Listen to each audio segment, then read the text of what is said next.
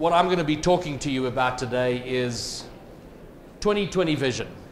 And what I hope to do in the next 25 minutes is to give you a vision of the future, an idea of where we might be going over the next 8 years, and where you find yourself in that and how you embrace it. Now, I have no doubt if I spoke to each one of you individually and I asked you, how busy are you? You would all tell me how it seems more and more difficult to get enough things done, to get everything done in the day. How do you get through the day and get everything that needs to be done? How do you accomplish it? And it's very true. We all feel it. We're getting busier and busier. There seems to be more things to do. We seem to have to work harder and harder. The bad news is the IDC, one of the world's largest and most respected research companies, has said that by 2020 we can expect to be 40 times busier than we are today. And before you all resign from life and fall over and decide you're not going to cope with all of this, I hope in the course of this presentation to show you how and why today is probably the most exciting time to be alive and the most exciting time to be in business, and how understanding the technology of the present and embracing it, you will accomplish and succeed quite successfully no matter how busy you get. The facts before us are this, is that we can't change the past. Our past is the past, but we do have the opportunity to create a future. And it has been said that the only way to successfully predict the future is to create it. Create the future you want for yourself and create the future you want for your business. But all of this technology that had come before made it possible for the internet. And the internet is what heralded in or brought in the third revolution of the global community. Because this really did change everything. And it started what we're now in, which is the communication revolution, where it is all about communication. 2003, a company called MySpace launched. This was the world's first big social network. Many of you probably don't even know about it. But this, and this gives you an idea of the world we're living in. This company went from someone's idea to being developed, to being out in the world, to being the biggest social network in the world, to the point where Rupert Murdoch paid $500 million to buy it, and now we don't even hear about it. Hardly anybody knows about it. It's been 10 years. How amazing is that? But this started something very important, because right after MySpace came the rest of them. You've heard of all of these, and there are hundreds more that you've never heard of and you don't quite use. Some succeed, some don't. This is the social web. And what was significant about it? In the 20th century, business owned the media. And business owned the media because of advertising. Business bought advertising on billboards, on radio, TV, magazines. And because business owned the media, it controlled the message. You and I as consumers, the message we got was very controlled. And because of that, we believed government, we trusted businesses, and we were just spoken to through advertising.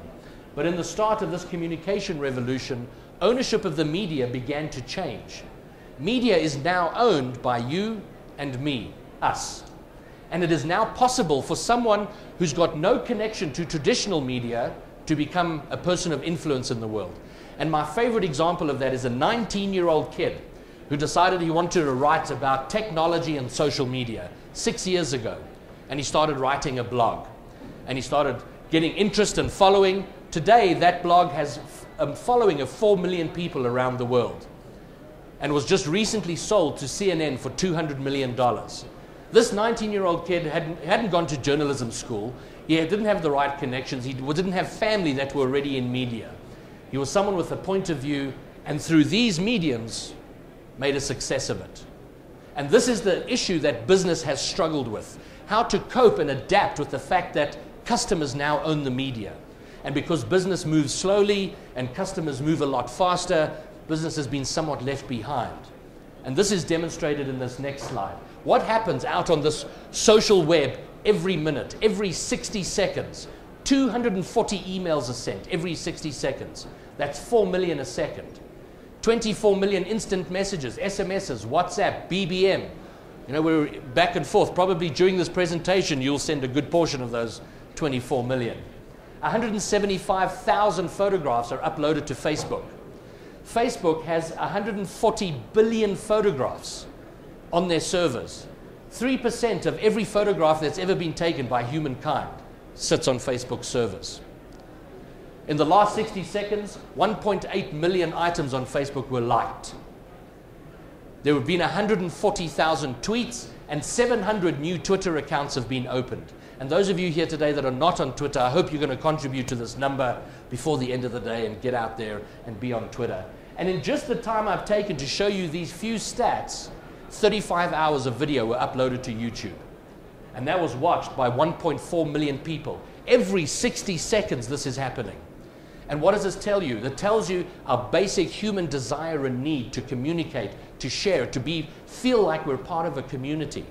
All of these amazing platforms going right back from the Industrial Revolution are they're tools of communication. Communicators, however, have always been and will always be people. It is people using these platforms. You know, we've had miscommunications from the very dawn of civilization. And often these tools give us the ability to be globally misunderstood instantly. So we have to remember, and when business takes the step to say, okay, we're going social, it is always people. And before you understand social media, we have to understand communication. The future you find yourself in 2020, if you find yourself in a good place, it's largely going to depend on what you do from today. And what you should be doing today is to be there and to communicate. And the challenge, of course, is to find out where there is, where should you be, and then how do you communicate, how do you interact. And when you solve those two things, you will have 2020 vision.